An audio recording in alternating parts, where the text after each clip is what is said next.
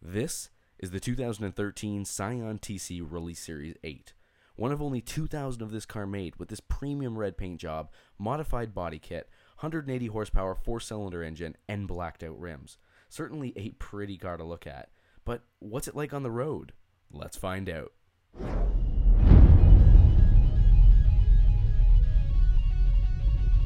So the Scion TC that I'm driving right now is the amped up version of the more general Scion TC that you can buy today. This is the 2013 Scion TC RS8, which means a few things. The first one is it's got a new skirt body kit designed by Toyota's design team 5-Axis. It's got this slick red paint job. It's got stickers all over it and badges all over it that says it's the RS8 model. And it's got an engine which outputs 180 horsepower and 173 foot-pounds of torque to the front wheels. And speaking about the engine, you know, I was kind of expecting more from a two-door with 180 horsepower that only weighed 3,000 pounds. The acceleration in this isn't that good. It's pretty sluggish, and even in automatic or manual with paddle shifters, the time between the gear changes. I mean, you could go to one of Gordon Ramsay's famous restaurants and have a 4-course meal before it goes from 4th to 5th gear. However, once you finish your dessert, this car flies. Once it gets up there, it gets going, and it's really good around corners as well.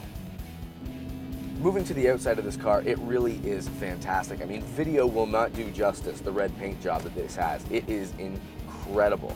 On the outside of this car, you're also going to find a lot of RS8 badges to let other people know that you spent the extra $3,500 premium to get this particular model. You'll also have badges saying that it's been redesigned by Toyota's design team 5-Axis, a really stealthy spoiler at the back, and then right below that, a center-tuned exhaust, which puts out a really nice engine sound. When you floor it and you've got this car going good, this car sounds amazing.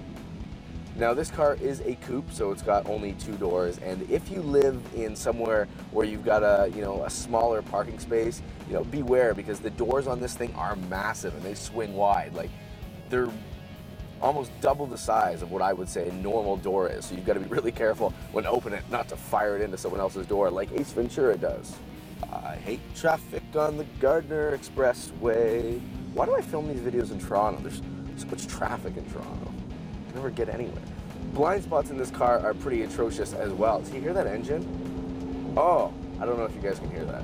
Blind spots in this car are pretty atrocious. I mean, I've driven a lot of 2-doors, but they've all been convertibles with the tops up, and those blind spots are bad. This is just as bad, if not worse.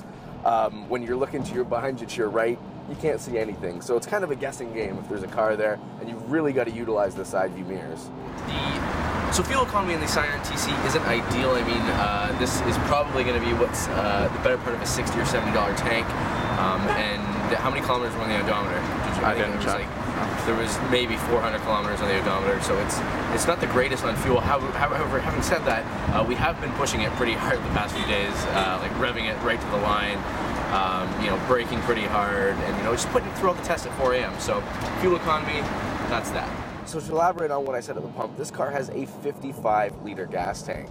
And after about 430 kilometers of hard use, mind you, like revving this thing to the max, braking, really like putting this car through the paces, it cost me $59 in fuel. I think gas was $1.29 to fill up. So, I mean, that's reasonable, especially because I just wasn't making the milk run in this car. Like, we had it like revving up to the red line pretty much every time we had it, so consuming a lot of fuel.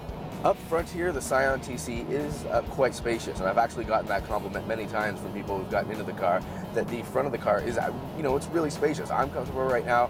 My passengers never complain. It's when you start tossing people in the back that their leg room is really compromised. I took my brother to a hockey tournament a few days ago, and all he did was complain about the leg room in the back seat. However, this is the kid that bitches about fresh air constantly, so you can't really trust him. But I saw it, and there was compromised leg room in the back.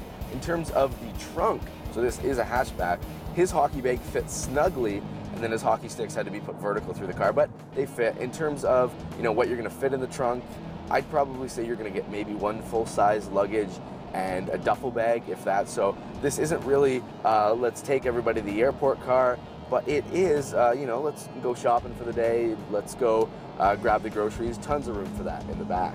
My console up here isn't cluttered at all. I mean, I've got very basic controls, traction control down there, USB in, auxiliary in. I've got this great display up here for my music, all my sources, and The display matches the color scheme of the car, which is orange and red and black, which is really cool. Very responsive display, and it was very easy. Maybe it's just me that I'm a tech geek, but it was very easy just to kind of sit down in the car without anybody having to explain it to me and familiarize myself with this display here, connect my phone, and get some tunes pumping through the Bluetooth audio system. The driver's experience of this car is quite nice as well. I mean, up here in my cockpit, I don't have a lot of buttons cluttering the steering wheel. All I have is a mode selector for the audio sources, a tuner button, and a volume button, so it's not really cluttered at all. I also have a racing wheel with a square bottom. Paddle shifters up here, they're not metal, they're plastic, but they work well, ever said. And I mean, I've said this before in the review, that the gear changes they're pretty slow with these paddle shifters up here. Altogether, this is a super fun car to drive. I mean, the ride is a little stiff, but chances are if you're the kind of person who's buying this car, you won't be old enough to dip into your pension and complain about back troubles just quite yet anyways. I really enjoyed having the TC for a week, and I'm super excited to be testing out the Scion FRS soon. The TC definitely is not a family of four-mobile, but if you are looking to buy a sporty two-door that sounds awesome, has paddle shifters, and looks badass, this might just be the car for you. I mean, you'll just have to work extra hard to satisfy that $27,000 MSRP price tag. But once you have, you'll find comfort in knowing that you own one in 2,000 of a certain car ever made.